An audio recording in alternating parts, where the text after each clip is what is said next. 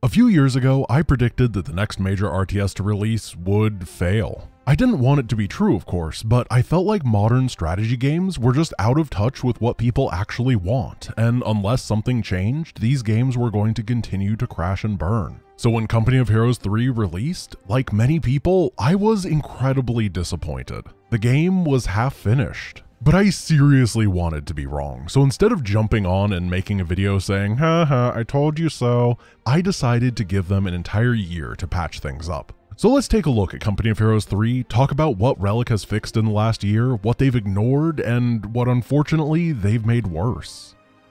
The first thing to look at is the hook that draws players in, the campaign. Relic decided to be bold with this release. Instead of a traditional RTS consisting of handcrafted missions stitched together with story elements, they created what they marketed as an innovative, dynamic campaign. So let's see what they came up with. The campaign starts off with a short cutscene setting the stage. The 1943 Allied invasion of Italy is beginning, and ooh, this plane crash does not look good. The first tutorial mission starts off making landfall on the Sicilian coast. We control a single squad while learning the basics of unit movement, using cover, and how to throw the world's most destructive grenade. The mission then opens up, giving us more squads as we advance through Axis forces, learning to capture territory, and eventually driving a tank around and blowing everything up. All in all, it's a bit chaotic, but solid for a tutorial. It teaches the basics and suggests things like taking optimal cover positions. It isn't railroaded and lets you play around with your tools. It strikes a good balance of teaching and doing. This is a good start.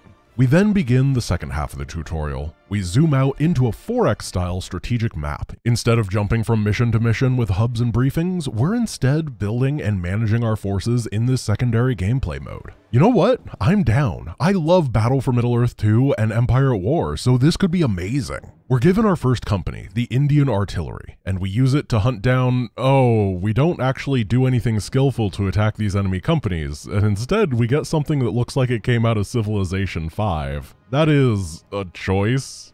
During this segment, we're also introduced to the two generals we'll be working with, the brash, aggressive General Buckram and the logistics-focused, level-headed General Norton. They often have conflicting views on how the war should be approached, and we're very quickly given a choice. Do we follow Norton's advice and secure the port of Tropia, or do we go straight for the Germans in Chitanova? Once again, I like this. Well, I would if these choices mattered. Very quickly, we're going to have multiple companies running around, meaning that they can't do any sort of trolley problems with the choices. Because we can be in multiple places at once, we never have to pick the lesser of two evils. What presents itself as a series of choices is going to quickly devolve into, hey, go over here before 4 turns are over, and if you do, I get really happy. That was General Buckram, by the way, that's what he sounds like, I promise. After conquering both towns and the order obviously having no consequence, we train a second company, the US Airborne. And as we continue the 4X tutorial, it honestly is just not that interesting. We roll over a few towns, auto-battle another company, and finally capture Catanzaro, finishing off the teaching session and heading into the main campaign. And the first thing that happens is that we're asked what sort of company of heroes we want to start with. We can pick from the US Special Forces, US Airborne Division, UK Indian Artillery, or,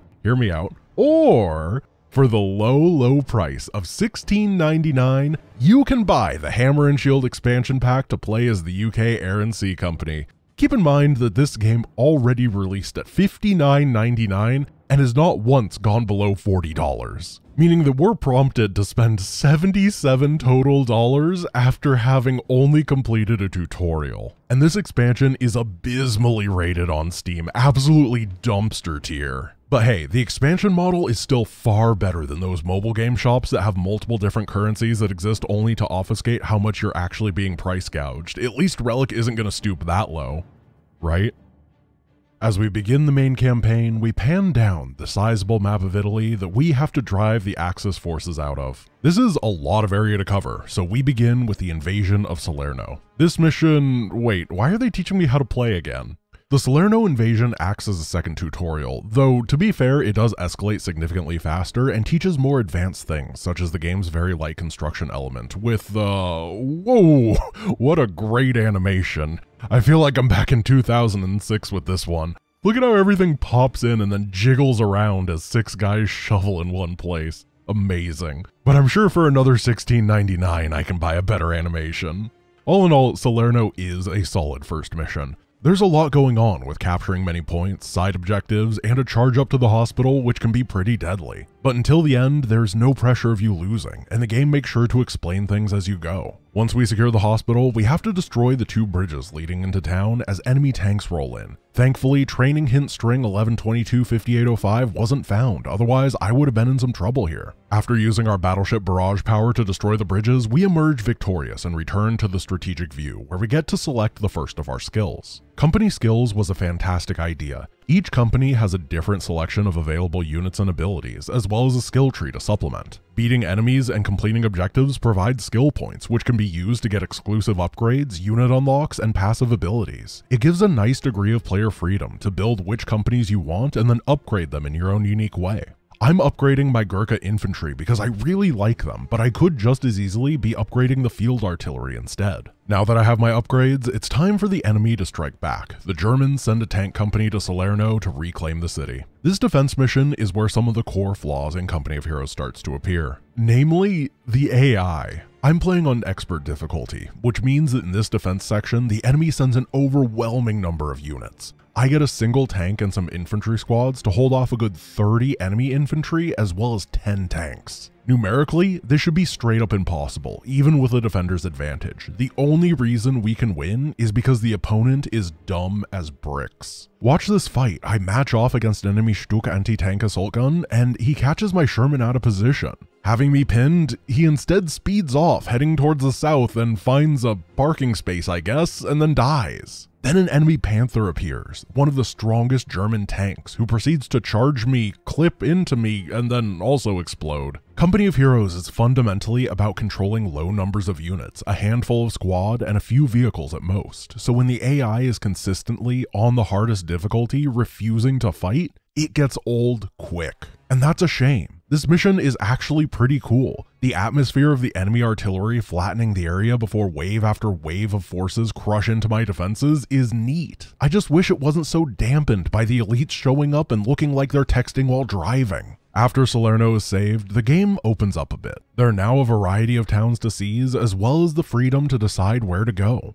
And so begins the mid-game, also known as mostly skirmish battles. This threw me for a bit of a loop when I returned to the game. When Company of Heroes originally released, this stage of the campaign was an absolute train wreck. But things have changed, and now it's a slightly different train wreck. Skirmish battles are in effect 1 versus 1s against the AI. When one of these towns is attacked, a skirmish is triggered. It loads the match and we play it out, generally with a couple of twists. The game cycles between objectives. Sometimes you need to beat enough opponents to run them out of points, other times hold territory, or occasionally a no-build mission where you get a squad and have to hunt down some objectives. But the novelty wears off fast. It just isn't a very interesting game mode. But it used to be awful. If you recall back to the tutorial when we did the Civilization style fighting, when the game released, every single time that 2 companies attacked each other in open ground, there would be a full skirmish battle. At some point, it was patched, and now open field encounters are auto-resolves. The campaign is split between missions that are scripted and purpose-built, and these skirmishes. It used to be that you'd play about 10 or so skirmishes per mission, but now we only fight at towns, so we're doing about 3 or 4 skirmishes per mission, which means that the campaign is now only about half as long as it used to be. And I can't complain about this. I would obviously much rather be given a brief campaign with substance over repetitive excess. But the game's price sure didn't drop to accompany the playtime loss.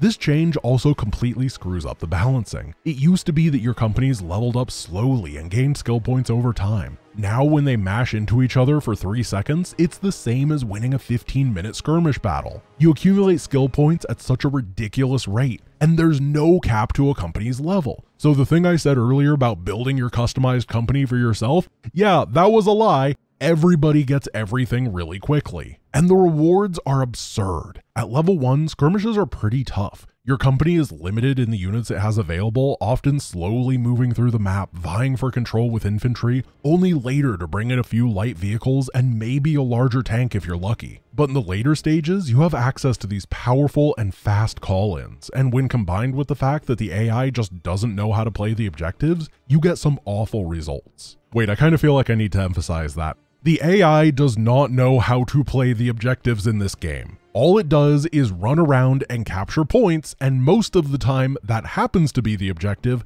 but it doesn't know what to prioritize. Take for example, this skirmish that I played about 1/3 of the way into the campaign. I spawn in, am given the objective that we have to control 2 points surrounding the enemy headquarters for 1 minute and 30 seconds. So I take my initial troopers and head across the map, drop paratroopers onto one of the points, paradrop machine gunners onto the other, and the enemy runs around like an idiot. A couple of their squads randomly run into my capture forces, but more run into the middle of the map and completely ignore the objective. I basically lose everything at top, but the AI is so brain dead it doesn't register that it's under pressure of losing to a timer, so it doesn't move anything to the point until it's far too late, ending the skirmish in about 3 minutes. These skirmishes also have dynamic bonus objectives to add some variety. Sometimes you'll have to capture an enemy anti-tank gun, or a convoy of damaged tanks will appear and you need to take them out. It sounds cool, and sometimes it really is, but once again, it often just doesn't work. For example, in this skirmish, I got a bonus to rescue an ally whose vehicle was disabled while scouting behind enemy lines. And I can only imagine what horrors awaited this poor soul the moment he spawned in, because between the pop-up of return the armored car to base and failing the objective, there was an entire 6 seconds. I failed a bonus objective in 6 seconds. And you can round it up to 10 if you start counting from when the pop-up appeared instead of disappeared. These things are constantly happening in skirmishes.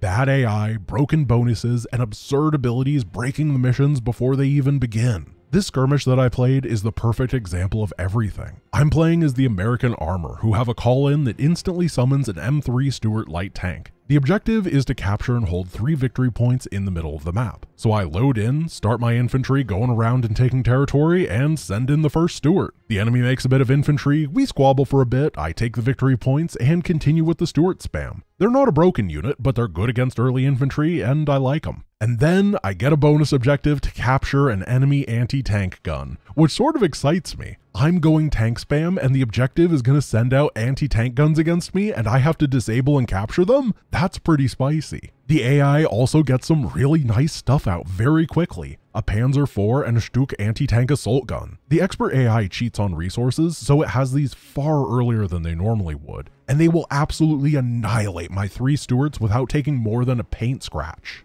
This is good gameplay. Give me a problem and now I have to scramble to solve it. Or not. The AI just can't figure out how to shoot me. They absolutely, positively refuse to take 2 seconds out of their anti-tank weapons days to turn my entire army into goo. They instead shoot this building for a bit and then fire a pair of formality shots as they turn around and leave. As they retreat and die, I think I spot an anti-tank gun for the bonus, but it's actually a flak gun for anti-infantry. The enemy, who spent all of their money on tanks and flak guns that they couldn't use, proceeds to just fall over and die, ending the mission in 6 minutes. And of course, this catastrophic collapse happened without ever spawning the anti-tank gun bonus in. Now that I think about that, it's actually pretty big brain on their part. Deny me the extra skill points by making it impossible to do the bonuses by not building the unit I'm supposed to capture. Awesome stuff.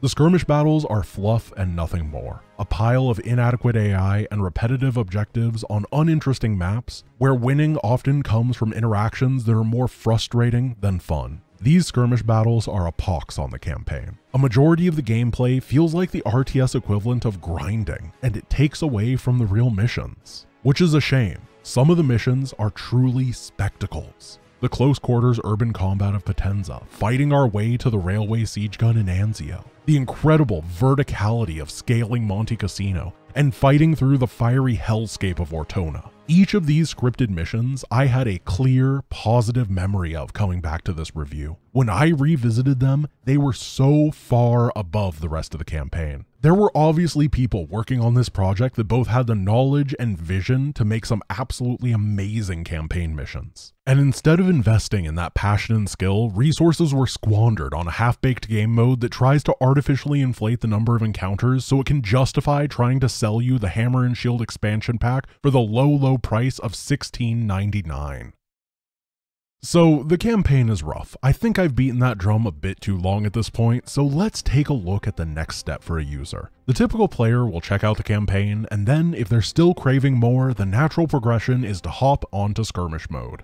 Wait a minute, that's not good. Company of Heroes is not a game known for its 1 versus 1 skirmish, and that is completely fine. The game is all about team battles. The epic scale of 3 versus 3 and 4 versus 4 skirmishes is where the series shines. The focus on map control instead of rushing down enemy bases lends itself to these scales really well. So if everybody, including me, loves the team aspect, why does the campaign spend its entire time trying to convince you that the skirmish is 1 versus 1? How is a new player supposed to know that team games are where to go to have fun? This feels like a huge oversight from Relic. It is very important to guide players towards goals that they might find fulfilling, and this game does the opposite.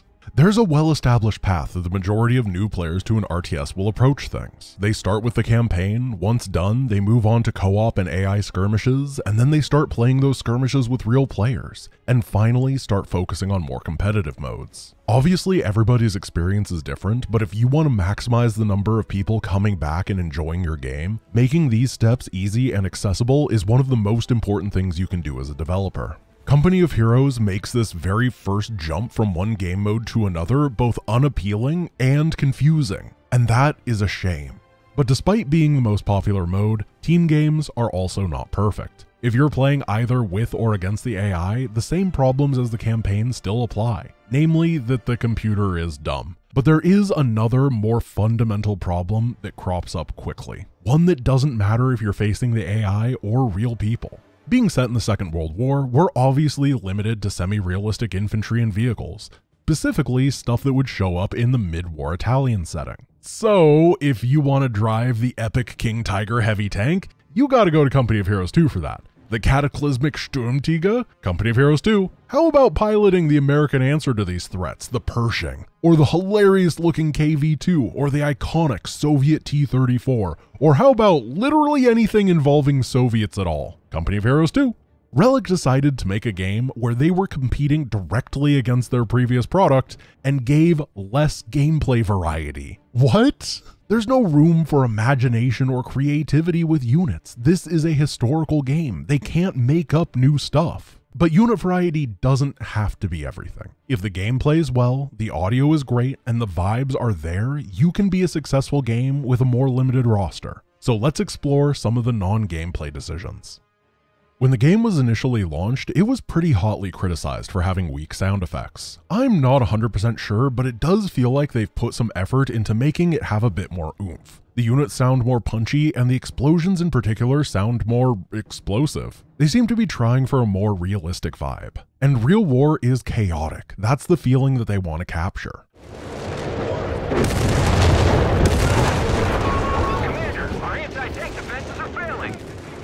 Now, sound is a very subjective experience, but personally, this realistic chaos creates an experience that I find unappealing and confusing. And that's not even getting into the sounds that are outright unhearable.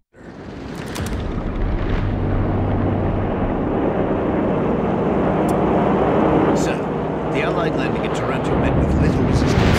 Our forces were establishing a secure presence.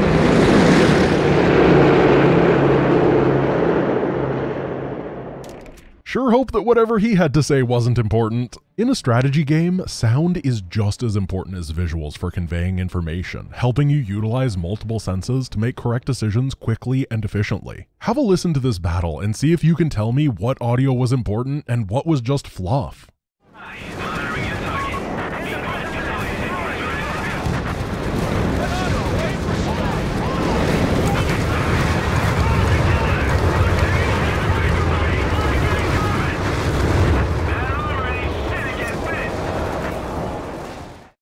I have about 80 hours in this game now, and I couldn't pick out a single individual piece of information from that pile of audio slop. There's a famous anecdote about the nuclear disaster at 3 Mile Island. Leading up to what would eventually become a meltdown, the control room always had at least 52 alarms going off, and when the disaster started, there were over 100. The people in charge of the control room were so overwhelmed that they couldn't tell what was most important, making what should have been a minor inconvenience, an easily fixed error, into a partial core meltdown. That's what it feels like to play Company of Heroes 3, a cacophony of disparate sounds all aggressively vying for your attention, making it exceedingly difficult to know what you need to react to. If Relic were making a movie, this would be perfect. It's the exact vibe that the chaotic action sequence from a World War II film should have. But making a game is an entirely different beast. Real war may have involved people shouting things over each other, but I just want to know which one of my units is under attack.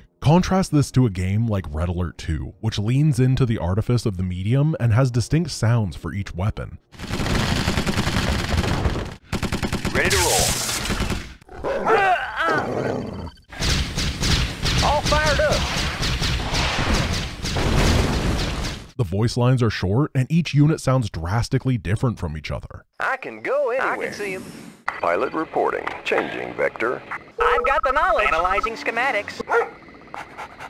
This iconicity is totally missing from Company of Heroes 3, leading to a frustrating user experience. Fortunately, there is a neat little workaround if you want to slow things down a bit. The Nebelwerfer has an attack that's so loud that it currently crashes the game.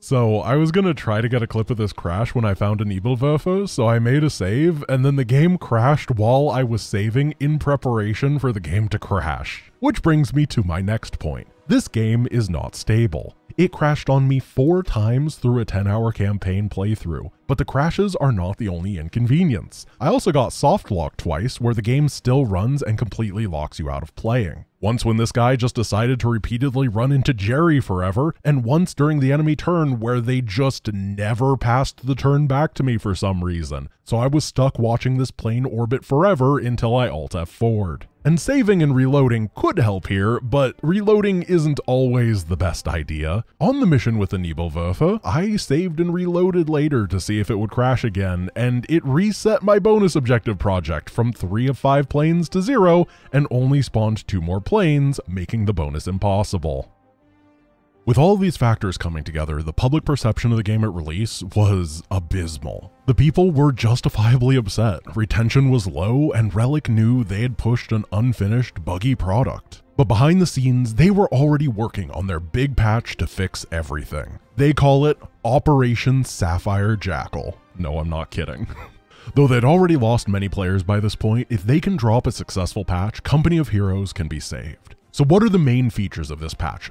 This operation. Well, front and center, both in Relic's mind and in the patch notes, is the crown jewel that will restore this series to the throne. An in-game store for an already full-price game, complete with daily and weekly quests, mobile game-style currency obfuscation, and of course, lots and lots of microtransactions. In its most charitable interpretation, this move was incredibly tone-deaf and out of touch. Pushing the store out in the first patch, when everything is still broken to this day, sends a clear message to the players. And the players sent one back. The community was furious, the game review bombed, and Relic's reputation thrashed. 3 months after the game's initial release, Relic's parent company Sega would lay off 120 of Relic's employees. External factors were blamed, but looking objectively, we all know what happened. I don't know who made the decision to rush out an incomplete game and repurpose a respected franchise into a predatory money-making machine, but I'd be willing to bet my entire life savings that the people that made that decision were not the ones that ended up getting fired. Company of Heroes 3 didn't fail because of problematic systems, bad audio, or even soft locks and crashing. It failed because of inept executives who chose to spend development resources on looting the player base instead of building a product that was worth spending money on. We've seen Relic make functional, popular games as recently as Age of Empires 4. The developers, or former developers, are clearly skilled, but without time or money, even the best and brightest don't stand a chance. As we were putting the final touches on this video, ready to ship it off, we got another development. Relic and Sega have formally split apart. This is either really good or really bad. Like many people, I really want to believe that the executives at Sega were behind this short-sighted greed that we've been seeing. And now Relic will have the creative freedom to go back to their roots and make awesome games once again. But one thing is for sure. If they want to leave this difficult era behind them and regain their reputation, Relic's next title is going to have to be a banger. So let's talk about the potential future for Relic Entertainment, my thoughts on what might work, and ignore how this section isn't going to flow very well into the next one because it was written so much later. But all that happened between 9 months and a year ago, and now things are starting to look a little bit different. Maybe I'm coping, but it sort of looks like there's a glimmer of hope. A few days ago, Relic's community team made a post on the r/Company of Heroes subreddit. In this post, they updated the community on an update to their update. In December 2023, they started taking player feedback, and crazily enough, it seems like they're actually listening to it. Operation Coral Viper, I know. The 1.6 patch, which was once pretty stale, is now getting user-generated content in the form of maps, a host of quality of life options, and 2 new battle groups, one of which is free. And then once the departure from Sega was announced, they decided to make the patch come out earlier, and everybody seems to really like it.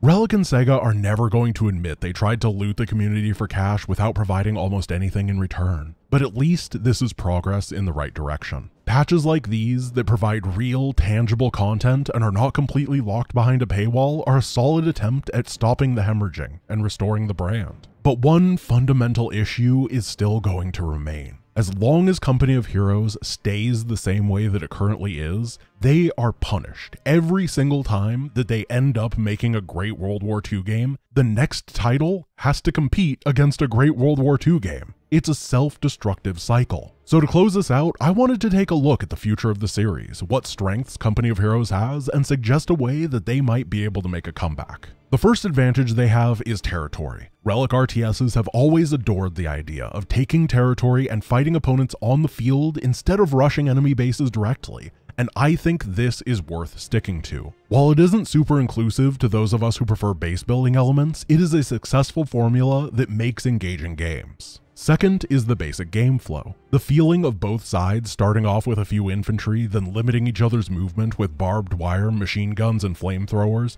which then need to be dislodged via mortars or light vehicles. That then begins an arm race of defensive and offensive vehicles, increasingly powerful artillery, some plane usage, and finally capping out with the big old tanks that can finally break through the enemy lines. This is a good story arc that appears in every single skirmish. And Company of Heroes 3 has dramatically improved the urban combat aspect of it. Watching cities being leveled as you make your way through them is a powerful experience. It's done so well that the first time that I pushed through the urban environments of Potenza, it took me straight back to this Belgian town that I visited in 2015. It's a town named Ypres, and 100 years ago, it looked like this. Infantry into machine guns, mortars, light vehicles, and artillery, finally breaking through with tanks. I can't be the only one that thinks that this basic progression sounds very familiar. Relic, listen real close here, because I'm about to tell you a secret that basically every other game, TV, and film studio doesn't know.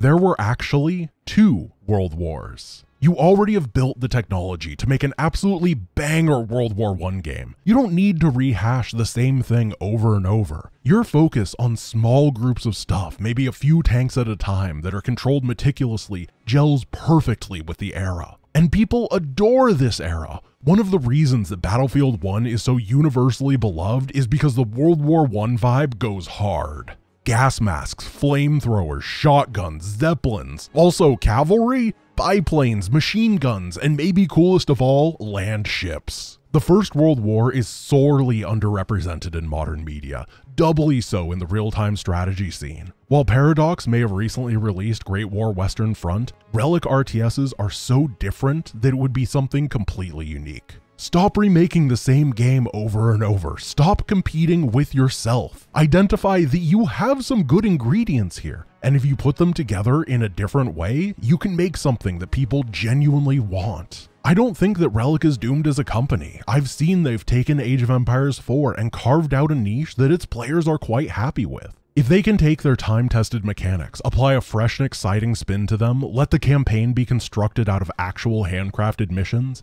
and put an actual effort into making a fun-to-fight AI, I see the potential for an absolute banger of a game. But most importantly, treat the players right. Strategy game players tend to skew older. They're not kids who are naive enough to be tricked by mobile game currency obfuscation and overpriced DLC. But by being older, they also have more money to spend. I've seen time and time again that they are willing to both commit and invest for the long term into a title that treats them with the respect that they deserve. Thanks for watching. I don't like making videos like this. I want to spend my time celebrating the incredible achievements of passionate developers and modders. So I've decided that I'm going to be cautiously optimistic about Relic's future. The separation from Sega is guaranteed to be rough, but I would love more than anything to see a return to form, and for this to only be a small road bump in the company's history. But that's all for now. Next time, we're going to talk about trains.